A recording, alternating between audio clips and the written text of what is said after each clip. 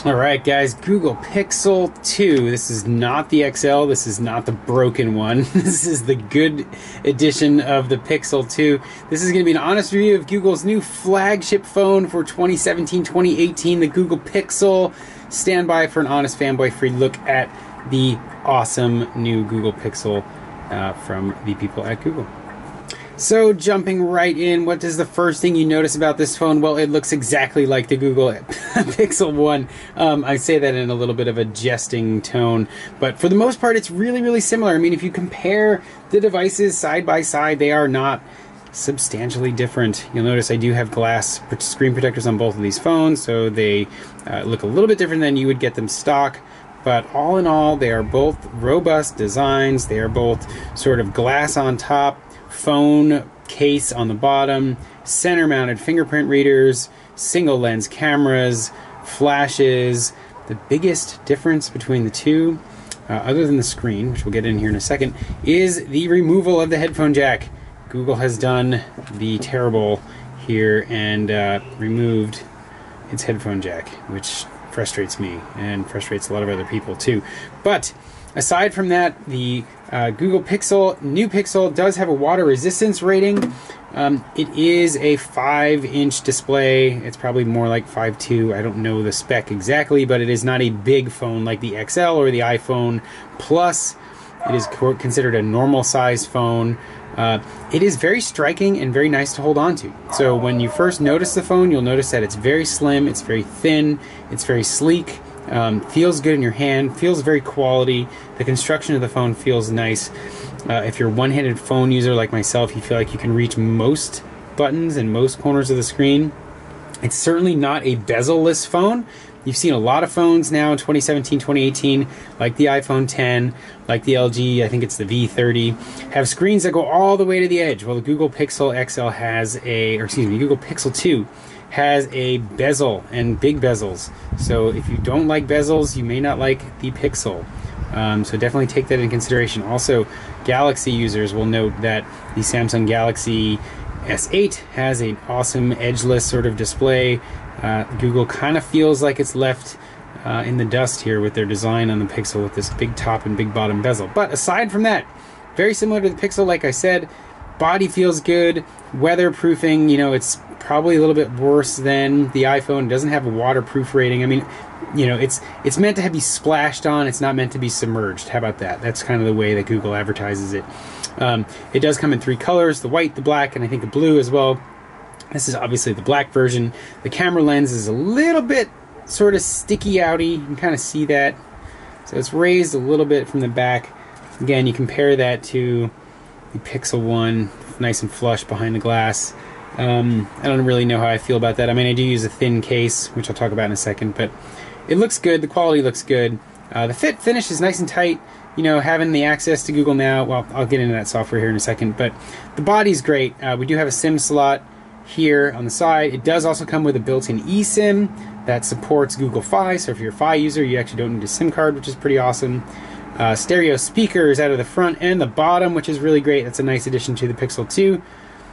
And what else have I left out?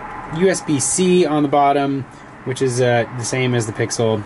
So yeah, all in all, really nice build quality, really nice sharp design looking, but bezels. Gotta deal with the bezels.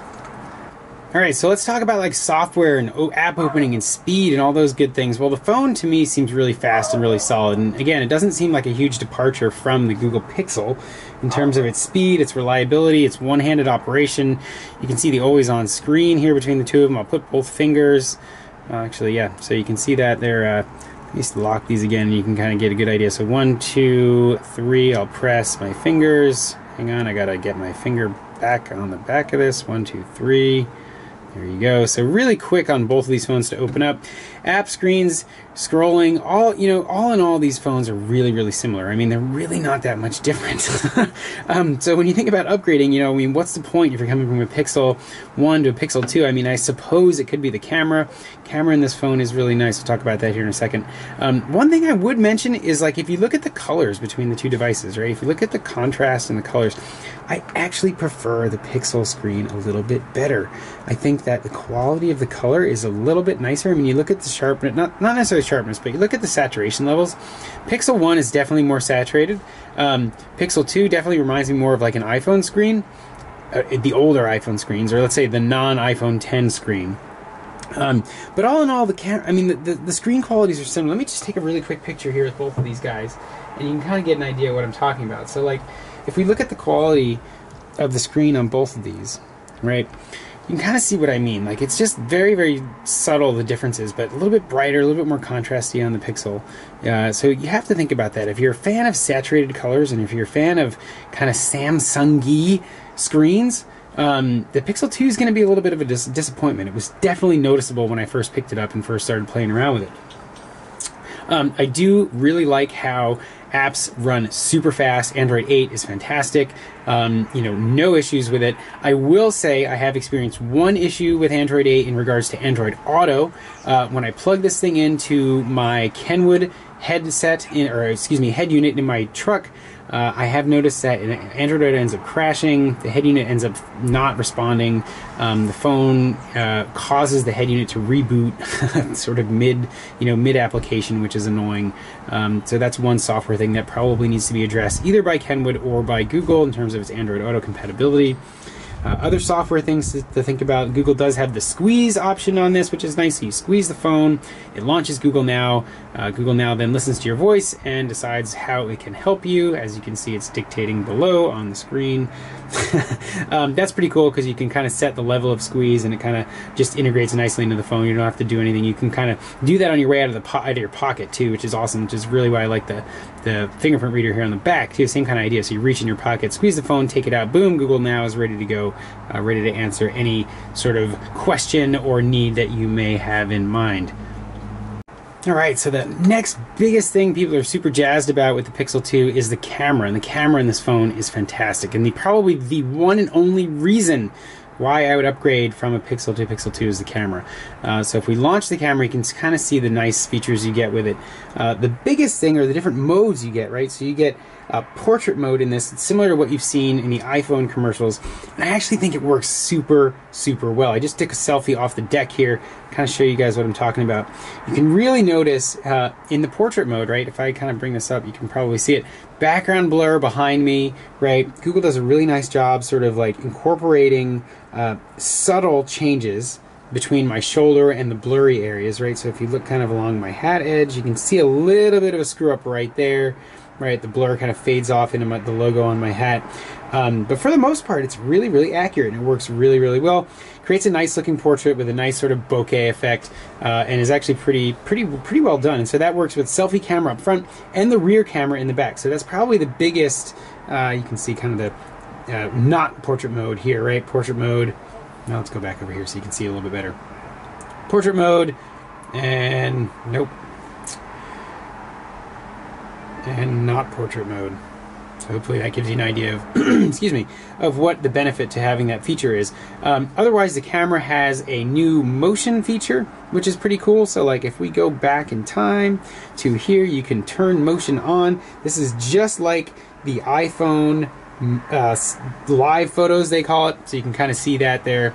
So it adds a nice little video, couple second video to your camera stills. So you get a little bit of clip motion, and you get the video still and clip as well. You can turn that feature off if you like, which is really great. Google does offer unlimited photo storage in their cloud, which is nice. You'll never have to worry about running out of space on your Pixel 2 if you do like to take a lot of photos and videos.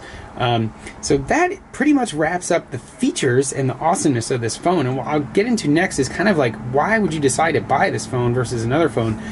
Specifically things like the iPhone 8 or the iPhone 10. You know, the Pixel 2 brings a really, really strong argument to the table. It is expensive. It is a full-priced phone. Gone are the days of the Nexus where we had cheaper, discounted Android phones made by people who, you know, kind of were supported by Google. This is Google's second phone in the hardware business, so this is their full-featured, full-on frontal attack of Apple in terms of being a hardware and software company. And they've done a really great job with this. I mean, if you kind of compare this to the iPhone 8, which we'll do in the next video, you'll kind of get the pluses and minuses of it. But if you're looking at a Pixel 2 versus a Galaxy S8, you know, or maybe even a Pixel 1 or an LG V30, I mean, the biggest thing is there's no bloatware, there's no nonsense software you have to worry about. You get, I think, 2 or 3 years of software updates from Google, which is really, really nice. You definitely get at least a 2-year hardware warranty, which is awesome. So if anything happens in 2 years, that's a really great feature to have. Otherwise, the phone doesn't really differentiate a whole lot from the Pixel. So, I mean, it's certainly not something that stands out in the crowd. There's no wow factor. There's no like, hey, look at me, I've got a new phone, how awesome it is factor. It's very subtle. Only other Android geeks and other Pixel geeks will notice the fact that you have in your pocket a Google Pixel 2 versus a Google Pixel 1 or just some other nonsense, you know, Huawei or some other kind of crappy Android phone. So hopefully you guys enjoyed this honest review of the Google Pixel 2. I definitely enjoy it. It's definitely my top-notch phone, my daily driver, the phone I like to keep in my pocket. And one plug for the actual Google case, which is an awesome, like, kind of carpeted, lovely, yum case. It does add a little bit of bulk, but it's really, really well designed, and like it has a really nice feel to it, and I like petting it. But it does pick up grit and grease, so you can kind of see that there. So anyway, props to Google for a well-designed case as well. Anyway, guys, hope you guys enjoyed the video. Don't forget to check out everything else I have on YouTube. Stand by for iPhone versus Pixel videos, and rate, comment, and subscribe. Thanks.